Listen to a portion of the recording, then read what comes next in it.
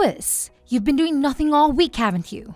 Are you planning on staying home and sitting on your butt and wasting space today too? What are you talking about? I've actually been pretty busy this week. Just because you think I'm doing nothing doesn't mean that I'm lazying around doing nothing all day. Like I said, I've been keeping myself busy. I work hard every day, just like everyone else. Why do you care what I'm doing throughout the day anyway? It's not like I'm bothering anyone. I keep to myself and do my own thing. You are the biggest liar I've ever met. Is that what you call working? I know you're just clicking away at your stupid games day after day. If you think anyone is going to pay you to play games all day, then I think you need a serious wake-up call. You don't have any idea what you're talking about.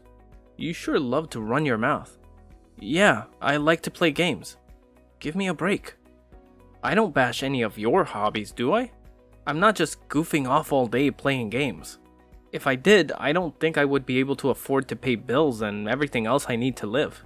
I've told you so many times already that my job is remote. I don't understand why that's so hard to understand. There's plenty of people working from home now that it's become more and more popular. I don't know why I'm bothering trying to explain it to you again. Maybe you should try to find a job working from home and you will know what it's like. It's not that hard to comprehend. That's just the kind of nonsense and lies I would expect to hear from a shut-in. I mean, seriously. Did you practice all of that beforehand? Who would believe any of that? Whether you believe it or not, it's the truth. I don't know why you insist on fighting me on this. Sure, whatever you say. Maybe rather than coming up with excuses, you should start making yourself useful. I think you need to learn some responsibility.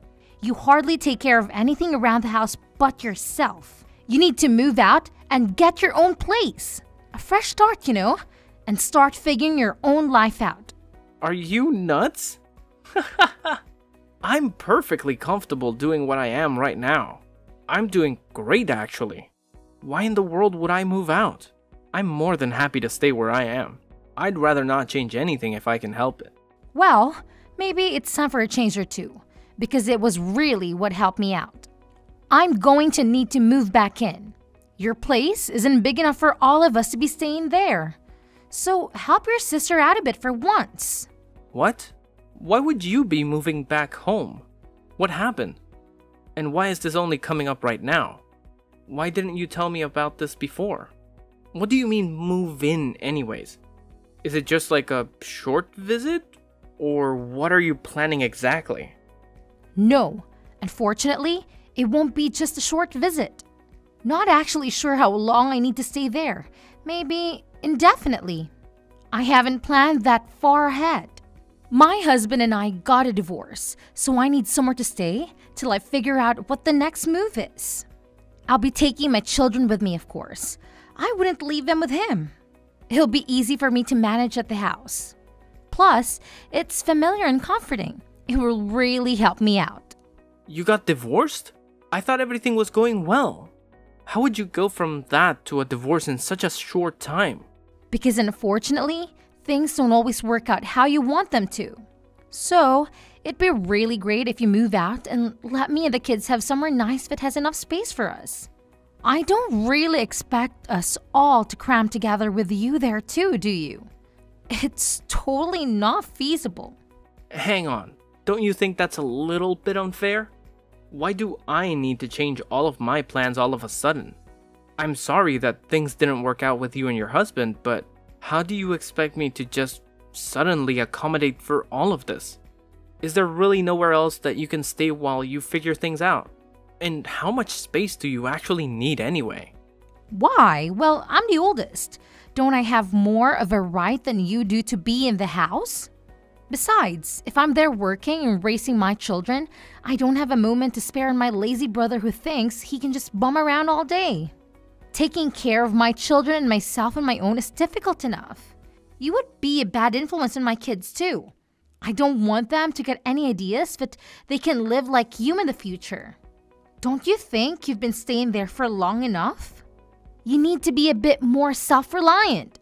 Think of how exciting it could be to start something new for yourself. I don't know what you mean about being self-reliant. It's not like I don't do anything. It seems like you're just trying to come up with reasons to get me to move out. Since Mom and Dad passed away, the house was put in my name because I've taken care of it and everything they left behind. Don't you remember the conversation we had after Mom's funeral? You pulled that "I'm the oldest" card back then too. You said you were too busy to worry about figuring out what to do with all their things and left it to me to figure it out. Not only that, but when we were dividing up assets that Dad left to us in his will, you took the easy way out too. You refused to take anything that wasn't cash or an immediately liquefiable asset. I was left to figure out what to do with the rest. You didn't forget about that, did you? That's why I ended up with the house in the first place, because you wanted the easier option. So now you've changed your tune all of a sudden because you're in a tight spot. Is that it? What happened to all the money you took off with? After all of your protesting to have things your way, now you want to claim ownership over Mom and Dad's house? Am I missing something here? This doesn't make any sense to me, and if I can be blunt, I think you're not being honest with me about this whole situation. What does it make sense? I told you that I'm in a difficult situation and I need this right now. There's nothing more to it than that. Maybe you don't understand because you're young and not as experienced as I am, but I'm telling you that I don't have any other options right now.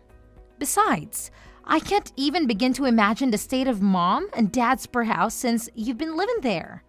I'm much better equipped to take care of your house and make sure that it's in perfect condition. Mom or Dad are probably rolling in their graves knowing you've been letting their house fall apart while you screw around playing games all day. I'm sure they will be able to rest easy when it's in good hands.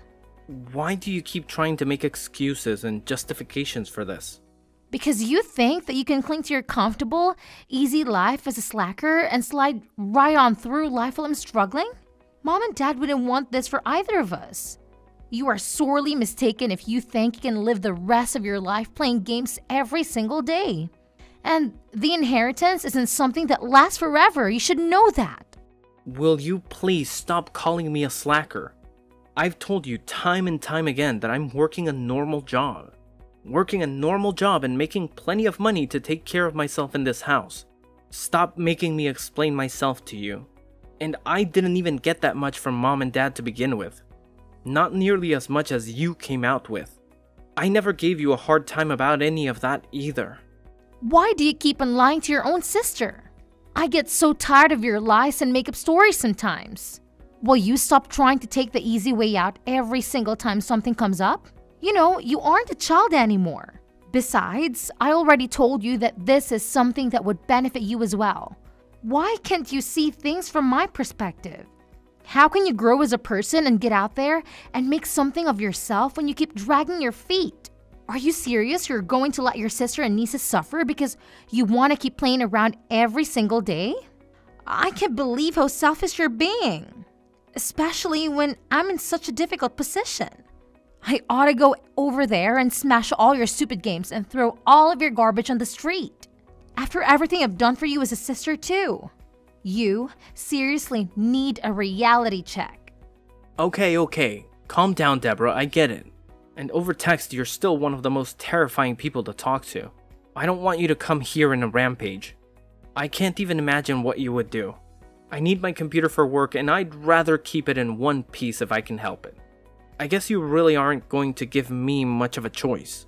So it looks like I'll need to start packing up my things. So does this mean you're gonna help me out with something later on when I need it? Or am I doing this purely out of goodwill? I'm not so sure about that.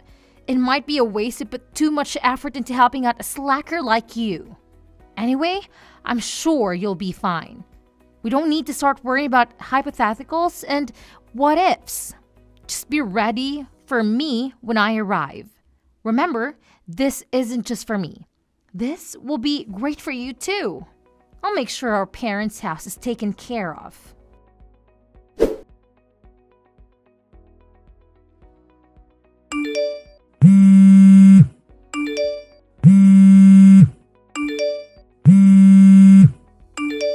Louis, will you pick up the phone already? Why aren't you answering my phone calls? Do you realize how many times I've been trying to get in touch with you? How busy could you possibly be that you can't answer your phone? Or are you just ignoring your sister? Is that it? Hello? Answer me. You can't treat me like this. Sorry to keep you waiting. I didn't have my phone on me, and I was caught up in this game. I didn't even realize my phone was going off just now. You know how it is, right? You're such a bad liar. You were ignoring me. Why are you ignoring your sister? I've been trying to get a hold of you for almost a month now. Are you gonna try to tell me you've been caught up in a game for the past several weeks? I'd almost believe your ridiculous lies considering you're still such a lazy shut-in. And where exactly are you playing all these games? What couch have you crawled on to bum off now? Or are you just homeless now because you can't work? And stop with all of your annoying games. I'm tired of your awful lies. As always, it seems like you're living in a strange, warped reality. You seriously somehow still believe that I'm not employed and just getting by with nothing? Does that really make sense to you? I guess your delusions have always been your specialty. If I was actually homeless, how would I be talking to you on a cell phone right now? Where would I be charging it? Or how would I even be paying for the service? I'm living in a condo that I purchased a while back and have since moved into. I've gotta say, it's quite nice. You were quite right about one thing though. I have been ignoring you intentionally. I told you not to lie. Do you really think I'm gonna believe that? How in the world could you afford a condo when you're such a lazy bum? I bet you're sitting in a coffee shop right now and just stealing the Wi-Fi. Oh, come on, give me a break. You have to be in denial if you think that's the case. No matter how many times I try to tell you, you don't want to accept that I'm not actually unemployed. But you'll continue to live in your strange reality of things you choose to believe. So what is it? What do you want? I'm sure you didn't just call and message numerous times to ask me about where I'm living, right? What's the problem now? Use your head for once. I already told you the problem when I was trying to get a hold of you. It's all of the utility bills. I can't use electricity or gas because apparently they've been turned off. Now, as of today, the water isn't coming on either. Oh, you know what? Now that you mention it, I think I do remember that you'd left a voicemail where you mentioned something like that. It was such a long voicemail, I only picked up on bits and pieces. So what? Now the water isn't running too, so you're telling me about it? What a mess you've gotten yourself into. Why are you laughing? Is this a joke to you? It's not funny. Why are all of my utilities being turned off? What's going on? Did you do something? Why do you think that I would have anything to do with this? Maybe your utilities were turned off because you didn't pay for them? Did you ever consider that? They absolutely should have been paid. What are you talking about? If you paid them, they shouldn't have been shut off. Why should I have to pay them? What do you mean? I'm not paying the utilities. I'm not living there. So why would I? No, I'm not talking about you. All of the utilities should be being paid automatically from the account left to us with all the money from mom and dad. I have no idea what you're talking about, Deborah. What money? Why aren't you keeping a better track of your finances? I don't think there's anything left in that account, right? I'm pretty sure it's all gone now. What do you mean gone? How could it be all be gone already? That doesn't make any sense. What little money was left to me in all those assets that were distributed between us is gone. I don't know what you did with yours, but you do realize that the majority of the money that was left behind was used up before we got what was left, right? Mom and Dad had been staying in a nursing home not long before they passed away. It was too difficult for them to get around the house and up and down the stairs. Nursing homes aren't cheap and neither are funeral costs. Most of the money they had saved up and left to us needed to cover all of those costs. Who do you think was going to pay for them? Maybe you didn't realize that not everything in life will just handle itself. To be honest, we were lucky we were left with what money we got.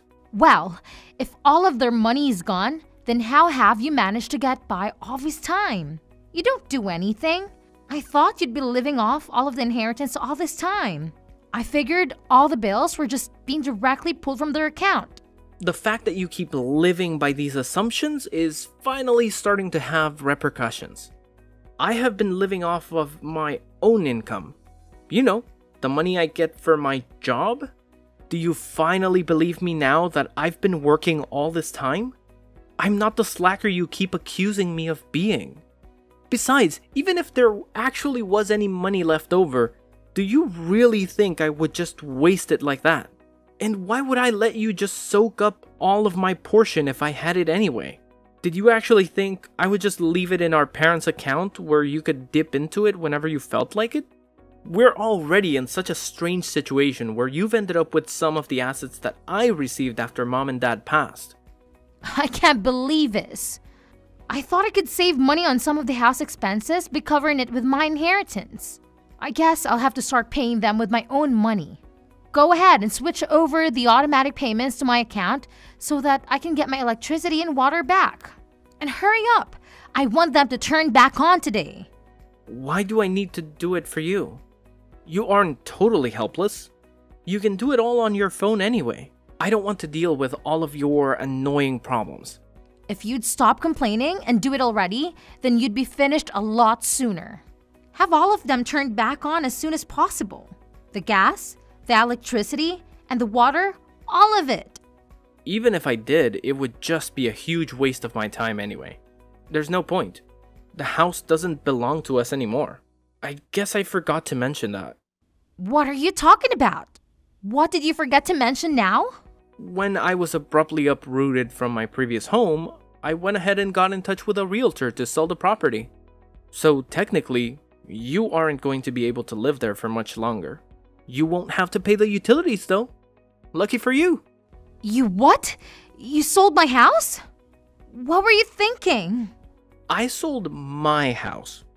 It was mine after all. Just the other day, a buyer made the decision and the realtor has been going through the procedure for finishing the sale.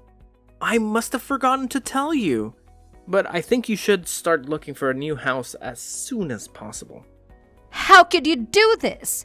This is our parents' home. You went behind my back and made the decision to sell it without asking me what I thought about it? While I'm living here too? You're unbelievably selfish. You didn't get my permission for any of this. Why would I need your permission to sell the house? It was in my name. I don't need anyone's permission.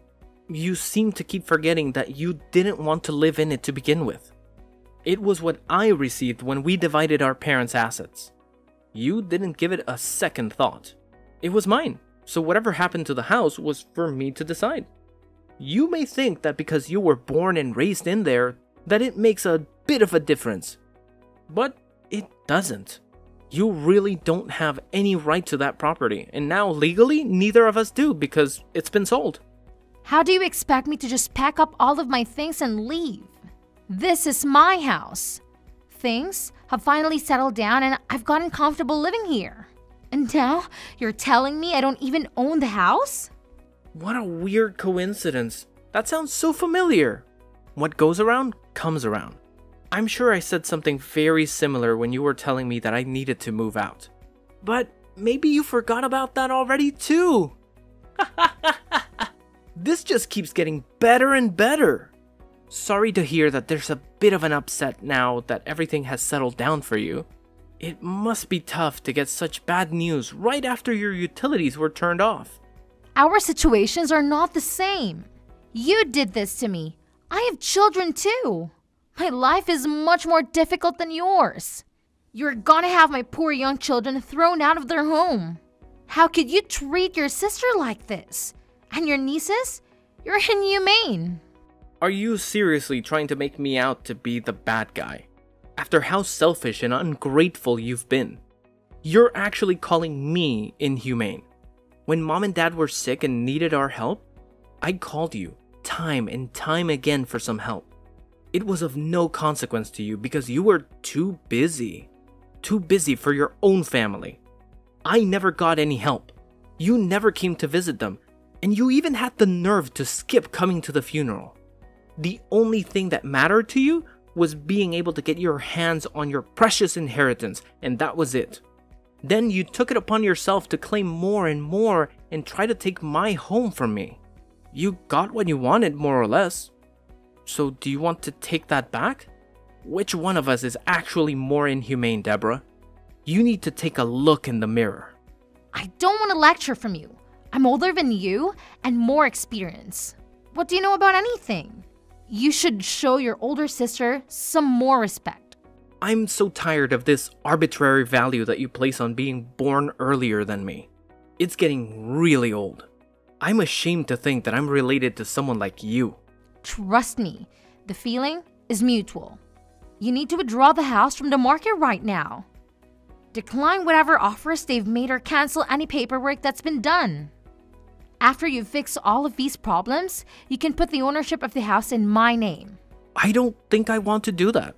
What exactly would I be getting out of this? Nothing. Why would I help you out anymore? You kicked me out of my house and didn't care where I ended up. It's too late to take anything back anyway. So, it looks like you're out of luck. Sorry. Then, as a consolation, you'd better give me your condo. I don't have a place to live now because of you. This is all your fault. I need somewhere my children and I can leave. I can't be homeless. You claim to be doing so well for yourself, so you can just find another place to live. Why do you think you can keep making all of these demands? Are you insane? My older sister is such a bully. Why are you so mean to me? First, you try to take my home and make me fend for myself. Now you want to take my condo and force me out on the streets again. You're such a jerk. I'm starting to wonder who's the real slacker here. You keep making all of these demands and asking for handouts. I thought I was a lazy unemployed loser. Will you cut it out? This isn't a joke. I'm being serious. You've put me in a terrible situation. Oh yeah? You're being so serious right now, right? And here I was thinking all of this time that all of it was just a huge joke. Just like when we were kids and you'd always take my things. I thought you were just having a good old time with the house and now my condo. You really are totally nuts. You've put me in such an awful situation that I need to do whatever I can. Whether you get me my house back or give me your condo, it doesn't matter to me. I don't care at this point. You make your choice, but you owe me. This is all because of you. Do you even care what happens to me? What about my children? Does it matter to you at all? Don't use your children as a shield. Are you really that useless that you can't figure out what to do next? I don't blame your children for anything you've done, but I made sure that they won't have to suffer because of your insufferable pride and incompetence. You took care of what? What did you do? I got in touch with your husband. He's on his way over there now, actually. Are you kidding me? Why? You went behind my back again. I can't believe you. How could you do this to me? You weren't honest with me when you told me about your divorce. You said it was over and done with, but that was all a lie. He told me that you took off with the kids because you didn't want him to divorce you. I also had no idea that this was all because you decided to be unfaithful in your marriage. I never would have thought you'd stoop so low, especially when you have children. My personal life doesn't have anything to do with you. I don't need to divulge every small detail to you just because you're my brother. What were you thinking when you called him? I told you. I felt bad for my nieces. They don't deserve to suffer because you're irresponsible. It's gonna be quite annoying for the new homeowner to find that someone else is still living in their house. And from the sound of it, your husband has been looking for you and his children for a while now. He's known that you and I don't get along very well. He said he never thought that you'd have gone back to our parents' house. It also goes without saying that he never thought that you'd have tried to kick me out of my house and settle in.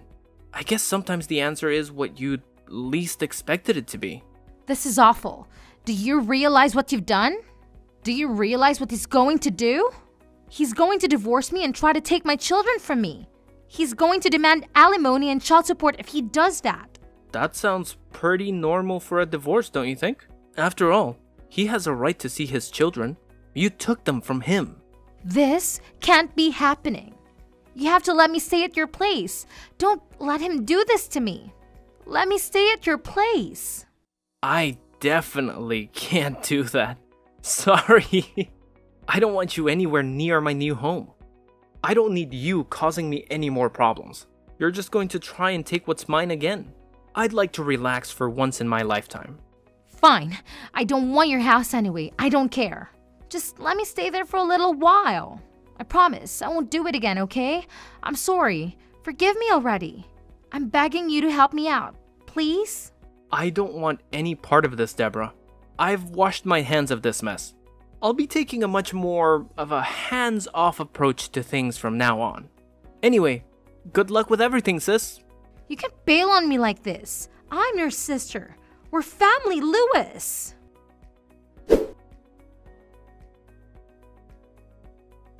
After I stopped talking to Deborah, she hurried to try and leave the house with her children before her husband arrived. Unfortunately for her, he arrived not long after and brought Deborah and her children with him back to their home to discuss things. They finally got a divorce with the assistance of a lawyer. Deborah was forced to pay thousands of dollars in expenses and alimony. She was left with very little after the divorce and still had to move out of the home since the sale was final. As expected, she also lost custody of her children. Her only option was to move in with the man she had been seeing on the side that had caused all of her marital issues. She struggled with all of the payments, and the stress led to more and more fights between her and her boyfriend. Their fighting didn't stop, and it seems like he kicked her out of the house. For someone so greedy that constantly tried to take things from other people, it's a fitting punishment. Hopefully it serves as a wake-up call for her. I feel that I made the right decision in selling my parents' home. I had many memories in that home, and some days it was very difficult to live there on my own. When the opportunity presented itself to sell the home, I felt that it was the right time to do what I did. The house was way too big for one person to live in anyway, and it was a lot to handle on my own. It's reassuring to know that another family will be able to raise children there and make their own memories. I used some of the money to help maintain my parents' grave, and I've been bringing flowers every so often. I hope they can forgive me for selling their home and think that I made the right decision too.